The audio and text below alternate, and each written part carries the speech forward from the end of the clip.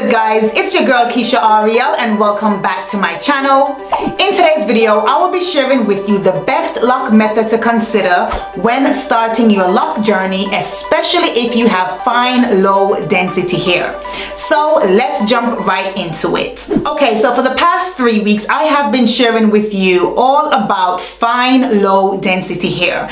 And the reason why I decided to start focusing more on fine, low density hair is because I realized that is my hair's profile, and with that profile, my hair routine and hair care will be completely different to someone who has thick hair strands as well as a higher hair density. So I first wanted to, explain to those who may have a similar hair profile to mine how to identify whether they have fine low density hair, how to care for fine low density hair, and ways on how to thicken their hair density as well as their hair strands. So with that, I wanted to continue sharing with those who have a similar hair profile to mine how to start their lock journey and to get the best results once you have began that journey. So if you have fine low density hair like myself and you want to start your lock journey and you have a particular look that you're going for, you will find this video very helpful. So let's jump right into it. Okay, so as you guys know, I have had 2 lock journeys. One where I started my lock journey with instant locks, and my second lock journey I started with the 2-strand twist method. Now, when I began my lock journeys, both of them, I knew exactly how I wanted my hair to look. To be honest, when I started my first lock journey, my idea for my locks was the Lauryn Hill look, right? I wanted my locks to be very similar to hers. Her hair was quite thick and it just looked big and just beautiful. And that's what I wanted when I started my lock journey. But when I started it and I was along my lock journey, I realized, something's not adding up. It doesn't look right. It's not quite giving me the Lauryn Hill look. So, that lock journey ended, and it didn't end because of that. Now, I have a video on my channel where I speak about why that lock journey ended, and you could definitely check it out right here. But, I'm just kind of giving you a bit of a backstory on where my mind was when I started my lock journey and why my locks didn't actually come out that way, right? So when I ended my first lock journey and started my second lock journey, I'm like, okay, well, my locks were a bit smaller in my first lock journey, so maybe if I do them bigger, I will be able to get that effect, right? Did my locks bigger and it still didn't come out exactly how I want it. And that was all because I didn't understand my hair's profile, which now that I understand my hair's profile, that it's fine and low density, there is absolutely no way I could have gotten that look. And that look, what I'm talking about, is thick locks and fullness. I wanted thick, full locks. But with fine low density hair, that's not quite possible. So if you want thick locks, you can achieve thick locks, but if you want full locks, thick and full, sorry guys, we're gonna have to pick a struggle. I mean, not a struggle, but a struggle. We're gonna have to pick one. We have to pick either we want thick or we want fullness. So if you want full locks or you want thick locks, I know I did them on the opposite side. If you want either one of those, I'm gonna share with you how to start your lock journey to make sure that you have thick locks or full locks. But just know, if you have fine low density hair, sorry, we can't have both. I've tried it. It's impossible. So let me tell you how you can get the thick locks if that's what you're after, or full locks, and what lock method is best for you to start your lock journey. Okay, so for those who just want thick locks but aren't necessarily too fussed about whether their locks is full, what you're gonna have to consider is first how many locks you want and how thick you want your locks. Because if you say, for example, you wanted 100 locks on your head and you wanted thick locks, now because you have low hair density, You can have 100 locks on your head, but the thickness of your locks would not be what you anticipate. It will come out quite fine. So you have to kind of be very realistic in the amount of locks you want, and also, you know, that would determine the thickness of your locks. So if you want thick locks, then you're definitely gonna have to come down in your number in the amount of locks you want. Now, for example, when I started my first lock journey, I had over 100 locks on my head, and my locks were quite fine. When I started my second lock journey, I understood that I wanted thicker locks, so I'm gonna have to make my sections bigger. So I think I went down to about 66 or 69. I can't quite remember how many locks I had in my second lock journey. I came down to about that amount, thinking, all right, I will have thicker locks and it will kind of give me the effect that I want, but it didn't necessarily give me exactly what I want. Yes, I had thicker locks in comparison to my first lock journey, but I didn't get that thick locks, and also I didn't get that fullness that I anticipated, because at this point I didn't even understand my hair's density, and because it was so low, I didn't even realize that I couldn't get that fullness that I wanted. But if I was only like concerned more so about the thickness of my locks, I would just have to go down in numbers even more. So say if I went to about 40 to 50 locks, I would definitely get the thickness that I want, but I wouldn't have gotten the fullness that I want. So this is why it's important to know your hair's density, especially as I mentioned, we're talking about those with low hair density.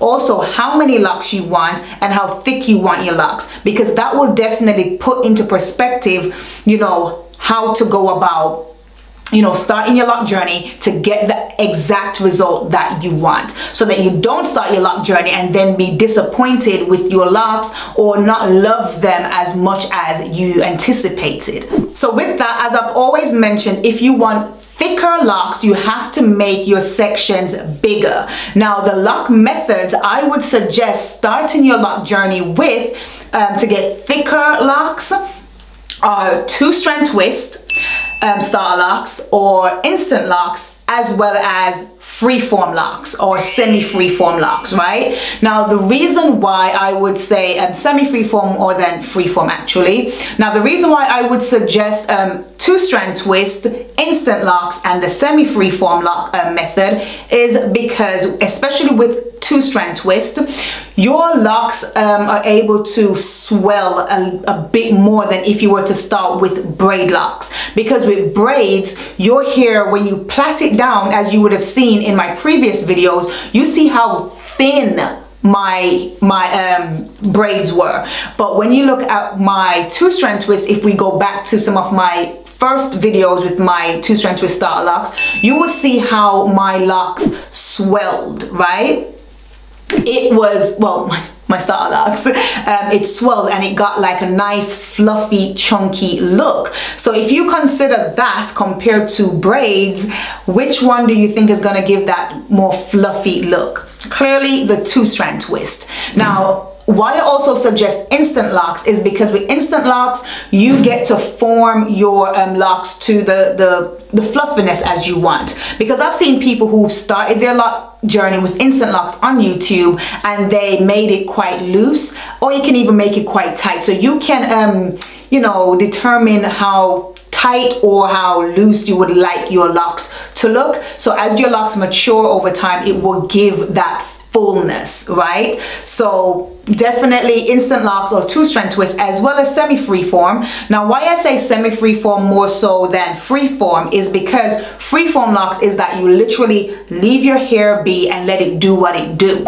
With semi-freeform, you can start off cultivated, like for example with 2-strand twist or instant locks, and then you leave your hair to just form, you know, continue doing what it do without, you know, retwisting and all of that, but at least you would have formed the locks how you wanted them. So those are the 3 lock methods I would suggest if you're just after thick locks and don't necessarily care too much about the fullness. Now, if like me, you are more so for the fuller look with your locks, then my dear, you are going to have to start with smaller locks. Now, the reason why you have to start with smaller locks to give you that fuller look is because over time, your locks will fill out and frizz out. Now, when you do start with finer locks or smaller locks, yes, your hair is going to look very scalpy, very scanty, and you're gonna feel like, I'm exposed. But as you continue your lock journey and you go through the frizzy stage and you know your roots start to grow, it will give you that fullness on the scalp. But when you look at your hair as well, like the fine hairs, it's gonna give off like, oh, your hair is quite full. So the lock method I would suggest is sister locks or micro braid locks, right? So those really small ones that will give you a fuller look. And like I said, once you come time for a retighten or retwisting session, I think it's retightening, that you will consider when you do micro braids locks or sister locks, it will give you a nice full look. And even after that, like say, you know, you retightened and then over time, because your hair is maturing, you will see the fluffiness, the frizziness will give you a much fuller appearance and like just voluptuous, you know. That's what I like. I like big hair. So I know now moving forward for my my next lock journey, when I'm ready to really start my next lock journey, is you know, start with sister locks or micro locks. So once again, because we have fine, low density hair, we don't have the luxury of having both full and thick locks. We literally have to pick one or the other because of our hair density. And that's the main thing. It's your hair's density, because you can have someone with full like full hair density, I wouldn't say full hair density, but more a higher hair density and have fine hair strands, but because there is so much hair growing in a square section, you know, they can still, you know, have, you can either do you can actually have thick full locks, right? But because of the hair's density, the strands is not necessarily a big part, especially if you have a higher hair density. But if you have fine hair density and fine hair strands, sorry, and low density, then you have to pick which one you're gonna go with. Now, if you have thick hair strands and low density, you're gonna fall on this side where, you know, you have to consider fullness or thickness. So it's the hair density that plays the biggest role in determining whether you have full, thick locks. Okay, so I hope you guys found today's video very helpful, especially if you have low density hair and you are about to start your lock journey and you are thinking that you want full and thick locks, but at least you will understand you can have either one or the other and what lock method are best to consider for starting your lock journey. So once again, go ahead and check the cards above as well as in the description bar below for similar videos like this one. And if you found today's video very helpful, then please be sure to like, comment, share, and subscribe if you are not already subscribed. So until next week Sunday at 5 p.m, we will be right back here with another video.